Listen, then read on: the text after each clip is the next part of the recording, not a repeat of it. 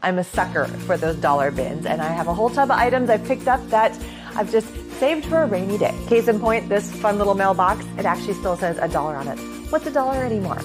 Scraps, dies, punch. Did you know you could use your punches with vinyl? What a great way to use up all those vinyl scraps. And don't forget your dies with your vinyl scraps too. And just peel off the back like it's a sticker and place it on your little container. So easy. So after all, sticker vinyl is just a sticker. There you go. I made my own Valentine for myself. And what did I give myself for Valentine's Day?